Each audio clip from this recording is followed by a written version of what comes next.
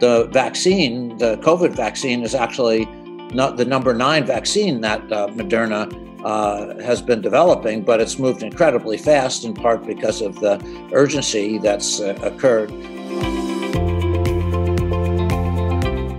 Hi, this is Dr. Jed Macosko at Wake Forest University and at Academic Influence. And today I have an old friend visiting with me today, Professor Bob Langer from MIT. And Professor Langer has done so many different things over his long career.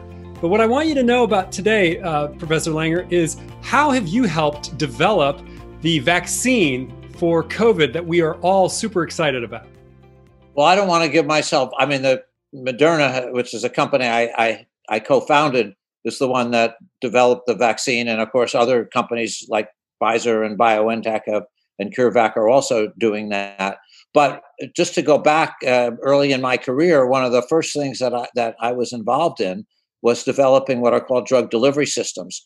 And we published a paper in Nature, for example, in 1976, which was the first time people were able to take macromolecules, including nucleic acids, of which mRNA is an example, and put them in little tiny particles and show that they could be useful for delivery, for drug delivery.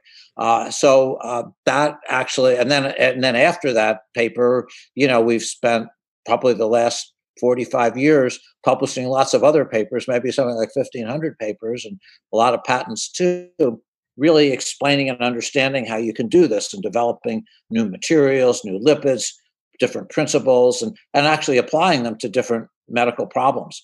So Moderna, myself and several other people started it in 2010. And then it was really just beginning, just an idea. But over the last 10 years, now there's 1,000 people in it, and they actually got something like 14 products in clinical trials. The vaccine, the COVID vaccine, is actually not the number 9 vaccine that Moderna has been developing, but it's moved incredibly fast, in part because of the urgency that's occurred with people dying. And now that vaccine, actually today is the 17th of December, and this is the day that the FDA is reviewing it to give emergency approval. So, and I'm certainly optimistic that it will receive that because the data has been very, very good, and it'll also help, hopefully, a great many people, and hopefully help get the world back to normal at some point. But at any rate, just going back to the science, if you took messenger RNA, which is the key ingredient here, and just gave it to the patient themselves, it wouldn't work. It would basically get destroyed right away. And so what is done is the Moderna scientists have also taken tiny particles, in this case made of special lipids, put the messenger RNA in it, and then when you inject it in the body, it's now protected. It can go into the cells and it will make the vaccine. And actually, that every mRNA vaccine, whether it's Moderna or Pfizer or BioNTech or CureVac or Translate Bio, they all need these little particles to protect the messenger RNA and to get it to work.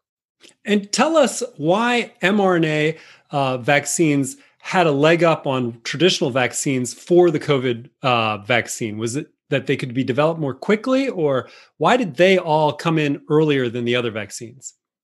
Yes. Well, see, traditionally vaccines take many, many years to develop. One of the reasons they take many years to develop is that they're using what are called attenuated viruses or killed viruses, or you have eggs and you have to grow them for a year to make enough. But here with messenger RNA, and by the way, I should also say you may need a giant building and factory to do all this, and it takes a long time. The beauty of messenger RNA is there's a central dogma that DNA makes RNA makes protein. So the protein, of course, is the key. But if you make the messenger RNA and give that to the patient actually is the factory. So you give the messenger RNA, you inject it into the patient, and the patient does what all those factories are doing for making the protein. And so the body is the factory, and you can make the messenger RNA in literally several weeks, maybe 5 weeks, and that's what Moderna did. And BioNTech also did it. Do you think that with every new vaccine moving forward from COVID on, mRNA will probably be the most likely route that those vaccines take?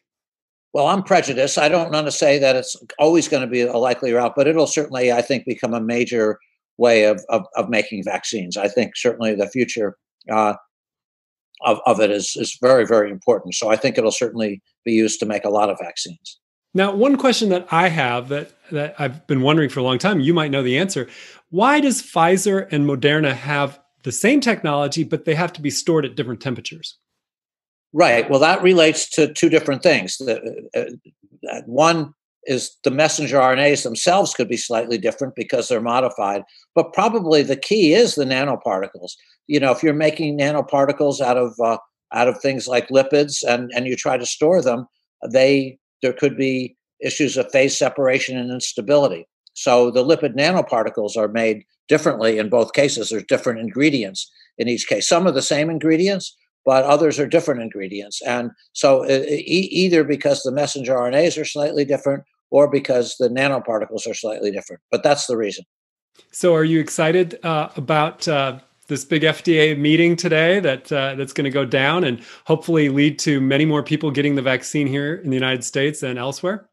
I am. I mean, it's the culmination of an enormous amount of work that the really outstanding scientists at Moderna, including a number of graduates from our lab, have worked on. And so, I just think it can do so much good for the world. And so, today is certainly an important day for that.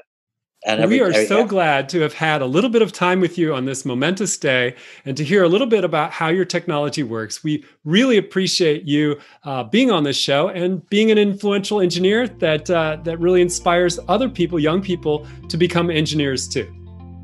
Thank you so much. It's been an honor and a pleasure, and great to see you again.